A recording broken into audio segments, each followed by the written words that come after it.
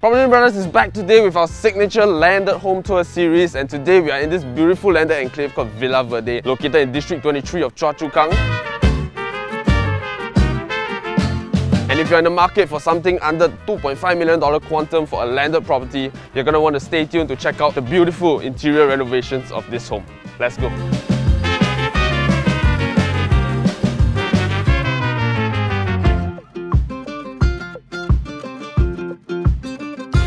So before we head into the home, some brief facts on this project over here. This is a total of 515 units of landed properties that was done by Keppel Land, TOP in the year 2000. They are all seated on a 99-year leasehold plot of land starting from 1997, about 74 years in terms of the balance lease, and we think that's still a very healthy entry point to be coming into for a landed property. And location-wise, there's two main entry points right along Verde View and Verde Walk. So we are located along Verde Crescent. Right here, you'll notice that this is right to the end of a cul-de-sac, meaning that there's no through traffic coming through the outside of your home. Usually those who are parked here are going to be residents or their guests, and similarly for yourself. In terms of your land plot, you're seated on 1615 square feet of land. Built up space, you have roughly about 3000 odd square feet in terms of your floor size. Width, you get 6 meters. Depth, you got about 25 meters. Car porch towards the front together with a koi pond and a bit of garden space. You can easily park up to 2 cars right on your front porch. Living room, dining area, open kitchen concept, as well as a wet kitchen, helper's room, a powder room, backyard, master bedroom plus its ensuite, and another junior master bedroom with an ensuite as well. 2 bedrooms, 1 Jack and Jill bathroom, a family room, as well as a full courtyard space. What our owners have done is they spent about $400,000 in terms of renovation just about 3 years back. That includes the tiling for your front porch. The astroturf has already been done. They have also done up a koi pond. This can also be converted into a swimming pool if you want to. But I think what they have done here is a very nice outdoor alfresco area. Not much work's required to do, and then you can just move right on in. So now let's head inside and chat more.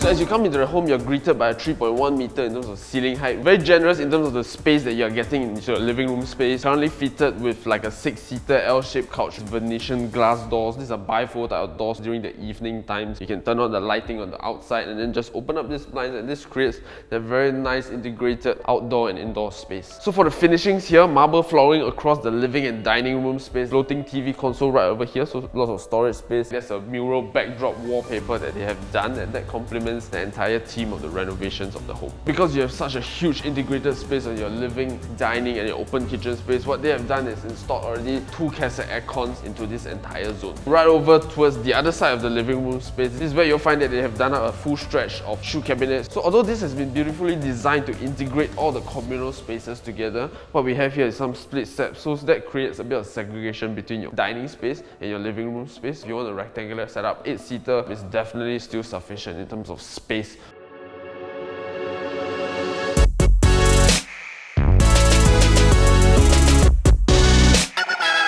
Talk about requirement for space, there are a couple of categories that buyers may consider. So the first, penthouses, some might even consider them landed properties in the sky. Some things to take note of for condos, roof terrace space are considered maybe about 50% in terms of the value of the interior. And the next category is cluster houses or strata houses. This is something suitable for you if you are looking for a landed living type of lifestyle together with a condo management. For those type of properties, you don't get to enjoy the flexibility of being able to do up the property per your own family requirements in terms of the layout. Last category, landed properties, which is the cream of the crop if you are looking for space, which is in the category that we are in today. In terms of overall supply, there's just about 70,000 in terms of the entire country. But of course, that comes with the premium in terms of the price tag to it. The plus point is now you can alter the house per your family requirements. So let's touch on the freehold type of landed properties first. The minimal entry point is about $4 million. And usually the holding periods is more than about 10 to 15 years. And sometimes they treat this as legacy assets to pass on to future generations,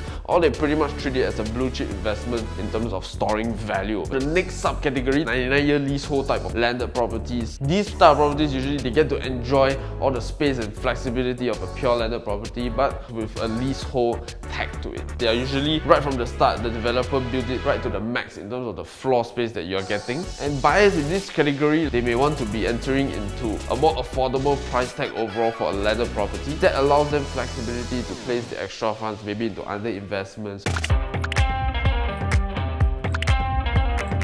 So let's say that you have a budget of about $4 million. The first angle of thought, of course, is maybe you want to enter into a freehold landed properties. But the alternative strategy that you can take also, if let's say we take the listed price of this property, for an example, $2.49 million, then you can place the extra $1.5 million into maybe a 3-bedroom or 4-bedroom condo in the nearby area, and that can generate you rental income as a passive income. Let's say you go for the freehold landed property, $4 million entry quantum, your down payment will be about $1 million, 25%. Your monthly mortgage, the ongoing interest rate 1.5% for 30 years tenure, about $10,354 a month. If you take the other approach, go for a leasehold landed at $2.49 million plus a condo at $1.5 million quantum, your total down payment will also be about $1 million for both properties added together. Monthly mortgage about $6,445, and for the condo that will be $3,883. Total again about $10,000. But of course you have that second property, which is a condo running a rental income. Let's do an estimate on today's rate is about $4,500. So if we less that off from your monthly mortgage, that brings your total outgoing to about $5,828 per month. Let's say both you and your spouse contribute to your CPF OA $2,600 in total. That means that your monthly cash outlay is about $3,228 a month. That basically means that both you and your spouse each just need to contribute about $50 odd a day to stay in a landed property and have a condo under each of your name. I think if you are looking for a landed property at a more affordable and tastier price tag that allows you to place your other funds into other investments, then I think the 99-year leasehold type of landed property may be more suitable for you. Now moving on, continuing back with the interior of the home.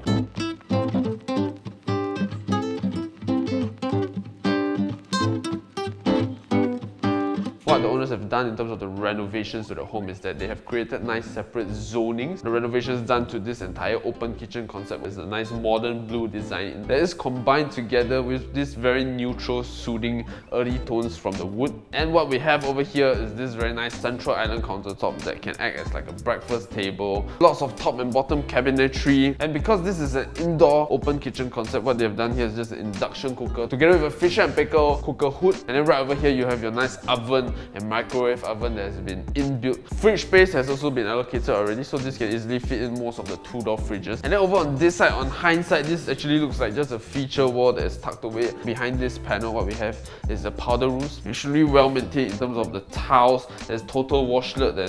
I think there's no necessity to change that also if you're moving into here. Everything has been kept in pristine condition.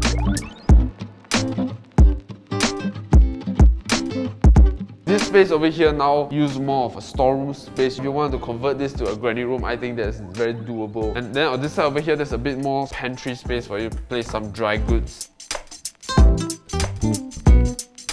And then towards the back of the house, this is where they have done very nice sliding glass door panels. So this allows for lighting to pass through nicely. You can just open this up and then this allows very nice ventilation. All the floor tiles and astroturfing drainage have already been kept in very pristine condition. And then this here will be a wet kitchen zone. So if you do a bit of heavy cooking, usually you like to place it towards the outdoors. Right towards the back here, I think very flexible in terms of your usage. You can just create another outdoor chillax zone if you want a bit more privacy towards the back of the house. Alternatively, you can do a garden zone or a small gym area right towards this back porch. This entire backyard zone doesn't occupy too much of your floor space also. I think just the right amount for your utility zone.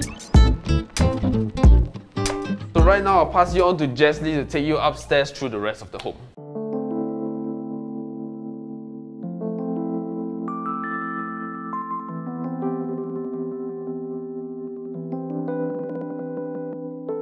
So on the second level, you can find 2 master bedrooms. One is the main one and you have the junior master on the other side. As we enter the master bedroom, you will find that the whole layout is really cleverly done. So the original floor plan has already dedicated a huge space for the entire master bedroom. They have fitted in a queen size, but you can definitely switch up to a king size. You have 2 side tables, or there is enough space for you to walk around or even fit in your massage chair right at the corner as well. And on the other side is your walk-in wardrobe, so a nice area. We have the dressing table already done up. You have all this whole length of wardrobe space. I think the entire theme is done very consistently throughout the entire home. Orientation wise, this is the north. So the back of the house, we're talking about a north-south orientation over here. As you enter into your bathroom, you have more storage spaces. All this shelving has been nicely done. This is where you can put all your bags. Additional shelvings and storage for you to put the bulky quality items. So this is the best part of the entire ensuite because it's such an open concept. You have the wash area already outside, nice basin, very nice quartz countertop, and plenty of storage space for you to put more of your toiletries at the bottom. And I think this bathroom is definitely going to enter the Pinterest because you have a really unique bathtub already nicely placed in here for you. This moss wall that we're talking about is self-sustaining because it just absorbs all the moisture from the entire bathroom. So this entire bathroom theme, I would say, it makes me feel like I'm in a Bali resort because in terms of the flooring, you see that it's a wooden kind of a design lined up with all these textured tiles. Really feels good to the touch.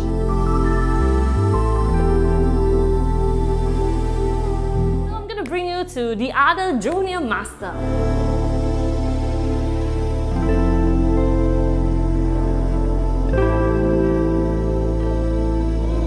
So welcome to this junior master. As you can see here, this is really generous in size. Most of the items here are movable, so there is no permanent fixture here. They have already fitted in a queen size. You have one small side table on here. And on the other side, they have two laundry racks, so you can roughly imagine how huge and generous this space is. So in terms of the orientation, we are talking about a south orientation here, and because this is an upward moving slope, even though you are looking towards your neighbor here, but you don't have another window that's looking through your home. And because it's elevated, you get some sort of a privacy over here. So on the other side of this junior master, they have the wardrobe already done up. This is 6 panels of wardrobe spaces. They have put in a lot of effort in terms of this particular ensuite as well. In terms of the tiles, they all redone it. In terms of the coloring, also it's in rose gold. How rare can you find rose gold kind of a hardware? So this is really very precious. And you have a wet area which is nicely glassed up and partitioned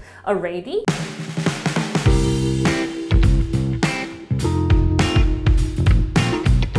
We are coming on to the third level, and something really unique about this entire landed is that they do have a courtyard. So for the current owners, what they have did is to change it into like a planting area so you can access from this side. So this whole wall of greenery that you see here is self-sustaining, self-irrigation system as well. You don't need to maintain anything at all. You have this natural sunlight that's coming in. So it's really great because like sometimes you're on the third level, you just want to enjoy a bit on the sunshine, and you can see potentially what you can do is to cover this up and change it into like a skylight so that it's entirely enclosed. Maybe you can put in an AC and change this into a proper room as well. Coming on, you have this area is what we call the family room. Currently, the owners have changed it into like a study area or like a workstation. And the best part is that since you already have a window situated facing towards the front, what you can do is actually to conceal this part of the area, have a door inwards,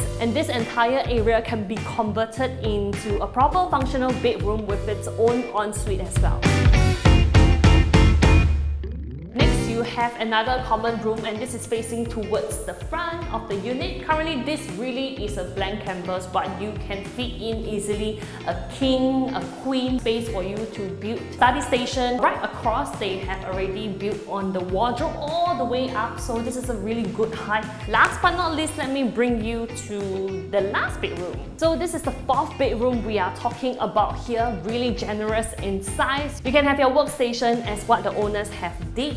And on the other corner, you have more than enough room for you to put in your queen. Where the sofa is can be your wardrobe space. So this bedroom here is slightly unique because they do have like a Jack and Jill bathroom. So in terms of the design wise, really unique. All the walls, the tiles are all nicely done. You have your WC as well as your basin. A wash area nicely glassed up with a partition. And you do have a ventilation window to dispel all the moist too.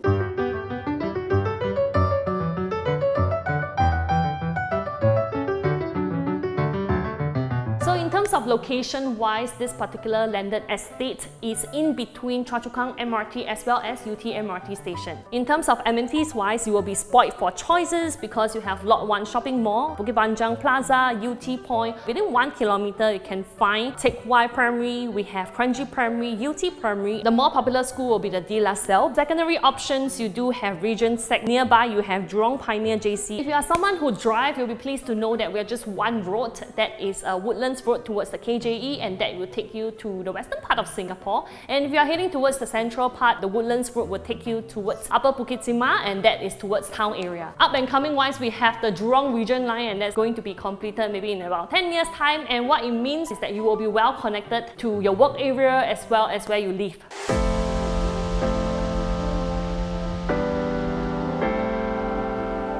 So as a new homeowner for this particular unit, one of the main concerns would be that if you were to buy over this unit, then what would be your exit strategy in the near future? What's happening in the landed market is what we call the spillover effect, and it begins from the CCR to the RCR and where we are, the OCR region. As the demand for landed continues to surge, the first consideration that any buyer is going to take into factor is based on quantum. And the easiest to enter in terms of quantum-wise is Inter-Terrace. So as evident from the entire pandemic season, as the prices move up in terms of PSF and pushes the entire landed pricing upwards in tandem, the easiest quantum to enter in terms of landed will be the leasehold type.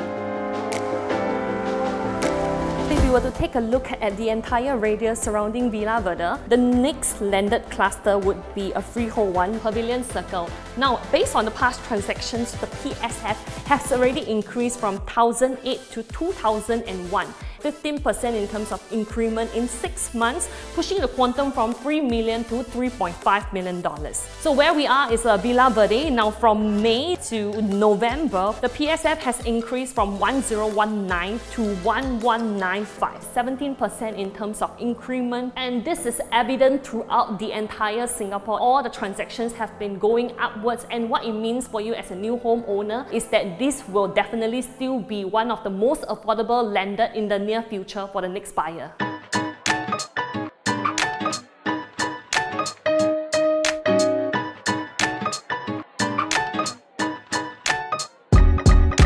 So just to sum it up for this home, this is seated on 1615 square feet of land, total of approximately 3,000 square feet of built-up space. The owners here, they have beautifully pumped in about $400,000 of renovations to create this move-in condition landed property. And if you're in the market for something under the $2.5 million quantum, I think this one is for you. If you would like to arrange for a viewing, do contact myself and Gavin. All the description is down below in the box. Do help to like our YouTube channel. We can also be found on Facebook, Instagram, as well as TikTok. Once again, my name is Jesley Lim. Gavin Chan, PropertyLimBrothers, always happy to show you the place.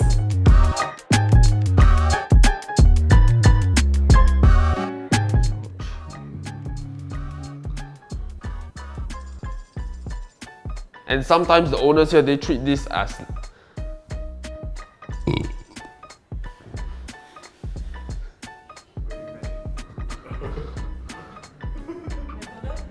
no. Where did my body go? Only can see my head. So one thing to note is the owner have actually re-varnished and sand down the scene. Bring the owner down. Yeah, we have one of a display over here. Yeah, this is worth about $1. It comes together with the steel as well. So you can arrange for viewing with us, myself and Gavin. The description is